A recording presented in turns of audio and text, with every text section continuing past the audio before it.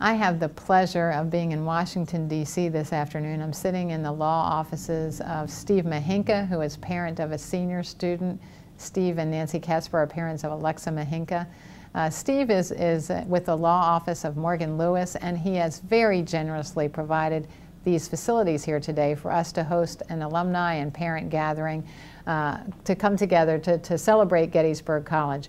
We're down in Washington, D.C., as you can see, and the college is really very, very close, and a lot of the students can take opportunities here for internships. There's events that the Eisenhower Institute of Gettysburg College puts on, and it's really a tremendous capability and opportunity for the students. It's a very unique situation we have here. We're very fortunate, I think, to have a college, a great college like Gettysburg, only an hour and 20 minutes away from the nation's capital. I think the Eisenhower Institute is a very good example, with offices down here and an office on campus.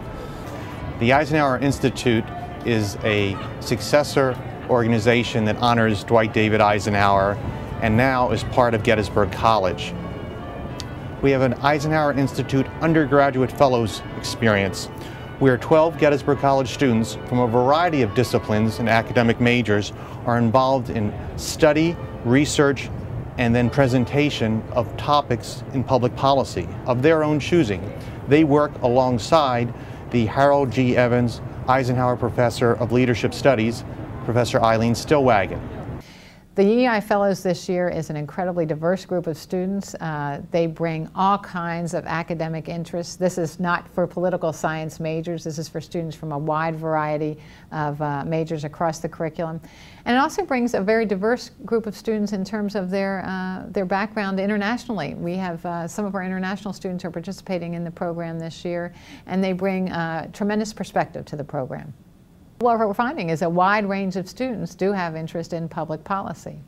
I'm really delighted to say that our faculty have been discussing a public policy major and just recently approved a new major in public policy. This year we had a pilot program with Casey Pipes, who served as a presidential speechwriter as well as serving on the Hill in the legislative branch.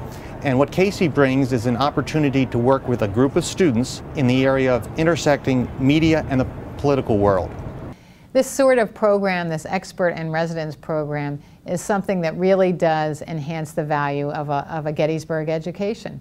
We all know that Gettysburg education is firmly based in the academic experience, but there's a lot that goes beyond the classroom, and this sort of opportunity to interact with an individual who really does have an insider's view of what's going on in Washington, D.C. is just a tremendous addition to the student academic experience. Of course, Gettysburg's mission is to prepare students for active participation and leadership in a changing world. We think the opportunity to engage with public policy during their student time at Gettysburg is an important part of that preparation. Some of our students will do that through an academic program and now through a public policy major.